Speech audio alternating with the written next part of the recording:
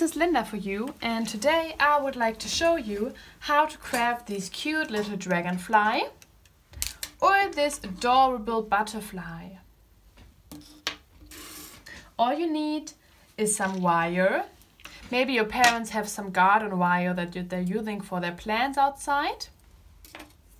You will need some beads. These are made of wood, but you can also take some that are made of plastic or any other material, just the ones that you have and the ones that you like. And they can be any shape. They can be very big or very small, doesn't matter at all. And last but not least, you will need some transparent paper. If you only have normal paper at home, that is also fine. You can color it, and you can also use it for the dragonfly and the butterfly. First, you have to take some of the wire and you cut it off in the end. And then you start with your first bead.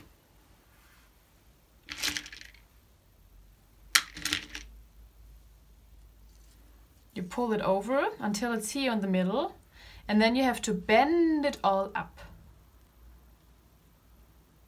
Of course, you can ask your parents or any other adult for help. That's not a problem. Then you twist it a little bit so it's down here, and then you put these two together. Not too easy, so don't forget to ask for help. And you hold them very tight together here in the end, and then you can carry on putting on other beads. Make sure that you go through both of them like this.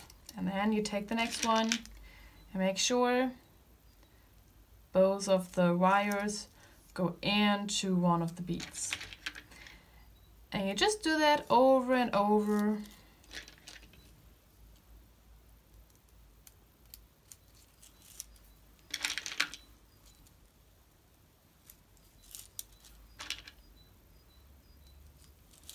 Just take the colors that you like. Not important at all.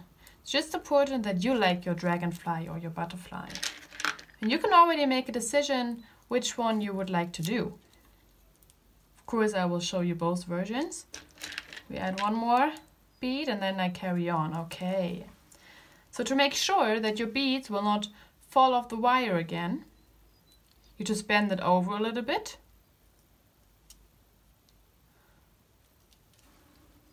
So it will look like the feelers of your little animal, like this. All right.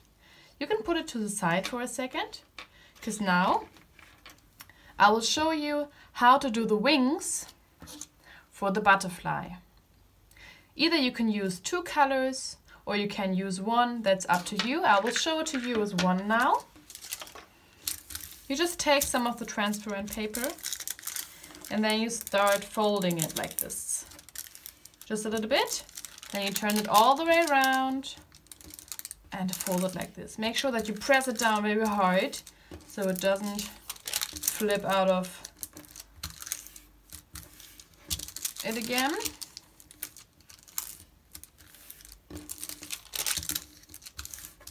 And this is what you do until the very end. Take your time, make it look very nice and firm. And then when you hold it in the middle and you're opening the sides, you can see it just looks like the wings on the butterfly. So you open it on both sides, you bend it a little bit, and everything you have to do now is to glue it on here. Either you take some glue for that, or you can also take some more of the wire that we had before and you just add it onto it, so it will look like a very cute butterfly in the end. For the dragonfly, you will also need to use the transparent paper, but you can also use the other paper as I said before. And you will need someone maybe to help you to draw this template onto it. Then you just cut it out with your scissors, or you prickle it, that's also possible. But if you want to prickle the transparent paper, please make sure that you're very, very careful so it does not torn. Okay. And when you cut this, you can also just take some glue and put it on to the beads that are on your dragonfly already. Then you press it on, you let it dry, and then you're done.